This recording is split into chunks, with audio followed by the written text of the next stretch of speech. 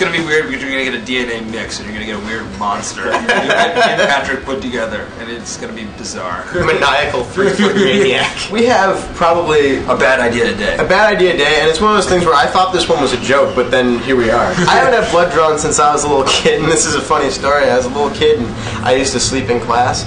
And my mom took me to the doctor to see if there was something wrong with me. I was just really lazy. They were like, yeah, your kid is diagnosed with laziness. Your kid is a lazy son of a bitch. This is the super strong stuff that we use to clean up blood.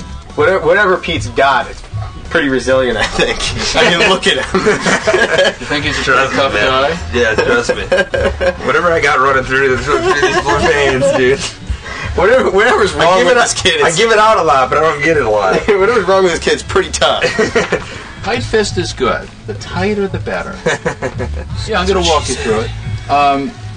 And just for the record, me and Patrick will be donating between us 40 to 50 quarts of blood right to eBay. Blood socks, blood shirts, a blood mustache. Also, we will be appearing in wheelchairs on tour. Yo, how fitting! Yo, you can hook that up, man. We're doing on Manson shit.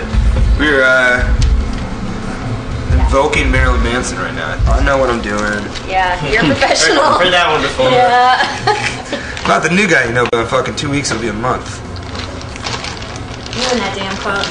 My favorite quote. What's your quote of the moment? I'm gonna do it something. Use that thing.